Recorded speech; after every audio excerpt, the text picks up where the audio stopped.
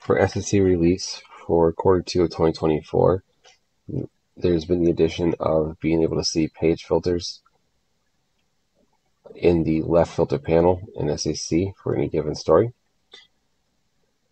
So what this means is when you open up the left panel at the top, you'll see both story filters apply to all pages, but you also see apply to this page, which is for any input control on this page. So for right now on this page, I have the department's input control, and I can see what's happening and what's filtered there. I can interact either in the story, or I can also interact in the left side panel, adding filtering to my story from here, from either the input control or from here.